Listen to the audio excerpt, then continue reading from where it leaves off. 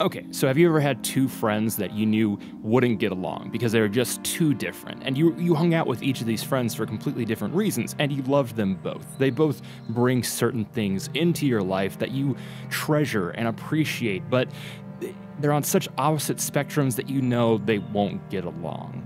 And yet, one day, at a party, they just both so happen to be in the same place, and your world gets turned upside down because guess what?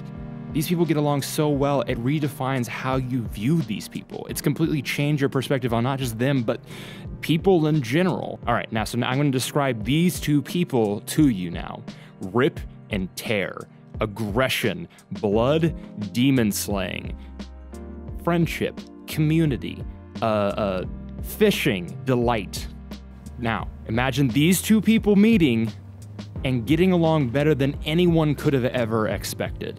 It shouldn't work, but it does. And it's absolutely insane, and I can't get over it because I can't stop thinking about it. Why do these two work together so dang well? Okay, so in case you don't know what the heck I'm talking about, we found out that there were two very popular games that were set to come out on the same date, March 20th.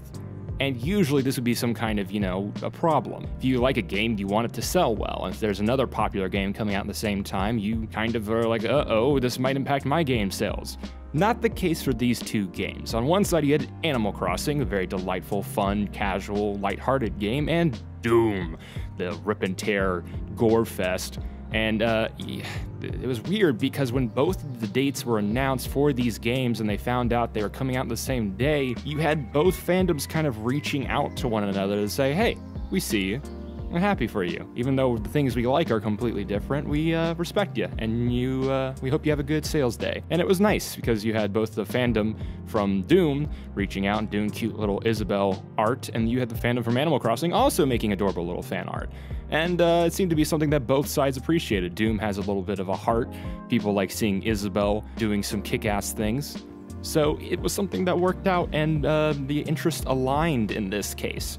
There was a real cohesion of both of these different fandoms, and they kind of came together to pay respect to one another. And the internet kind of noticed, and even people who weren't in these fandoms started making fan art for both of these kind of fandoms coming together. It was an adorable little pairing. People really liked to see them getting along, and the internet kind of celebrated it. You even saw websites like ESPN covering it. It was pretty bizarre, and it's still happening. You still see these really elaborate fan animations coming out every day. It seems like a rare, super weird planet-aligning moment where these two completely different fandoms came together to create something, that everyone can kind of appreciate. Doom's crunchy, salty peanut butter with Animal Crossing sweet jelly, and you get a very delightful peanut butter and jelly sandwich. And it's something that I really enjoy, and it's something I'd like to see more often, but it seems to be a very rare occurrence. So good. I can't be the only one who's just so excited about the idea of two completely opposite sides of the internet coming together and just being friendly for once. It feels like on the internet there's so many disparate ideas, so many opposing opinions, that in this one rare scenario to have two opposites collide in a way that wasn't just them fighting, it was them making something new.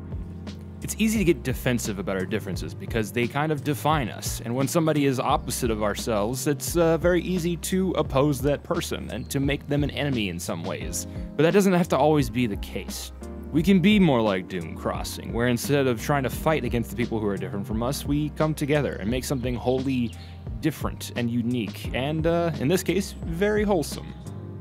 So while I was making this video, I was trying to come up with a lot of different examples of matchmaking media, like matchmaking of memes and shows and games and whatnot, and I was actually kind of struggling to come up with some, so I was wondering if you guys could help me out a little bit. What are two things that you like that don't really seem to go together? Is there a book that you enjoy that people are surprised that you enjoy? Is there a movie that you like that really doesn't fit in with the rest of your favorite movies list? Maybe you can introduce something cool to somebody, and that's what the internet's all about, isn't it?